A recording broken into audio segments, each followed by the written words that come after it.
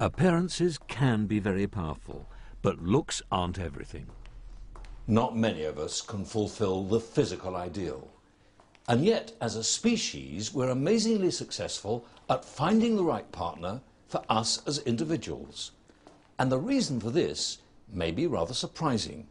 Beauty may not be so much in the eye of the beholder, but in the nose. Both men and women want to make healthy babies, and that means babies with a robust immune system that fights off disease. Each of us passes the ability to fight some diseases to our children in our genes. And our instincts prime us to choose a mate with a very different immune system to our own. Why? Because that way our children get the best chance of fighting illness. When it comes to these genes, opposites attract.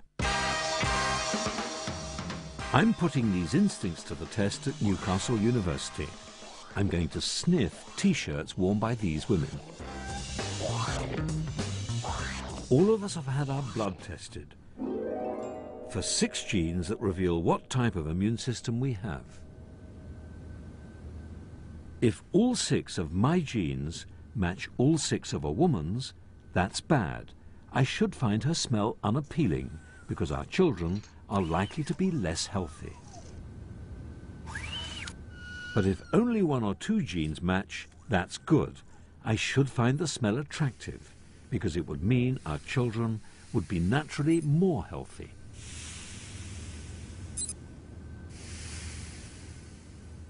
Each woman has slept in a T-shirt over 2 nights, so it should be really smelly. The T-shirts have been put in a sealed bag and kept in a freezer. Then they're placed in a jar. And scientist Craig Roberts makes me get sniffing.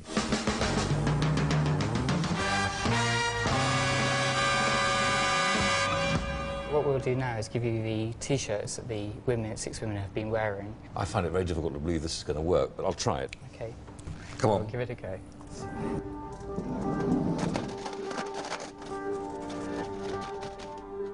And I've got to sniff this. If you can bear it. Okay.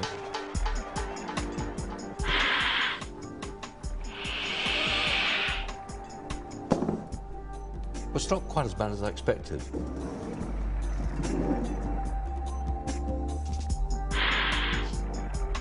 No, I don't like that one quite so much, so I'll move that there in ranking, all right?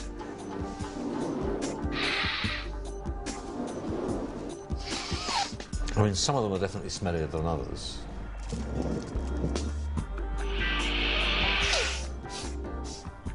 Yeah, it's not bad. I've lined them up. The most attractive smells are on the left.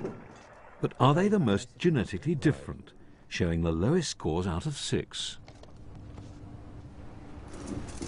It's 0 out of 6. Oh, yes.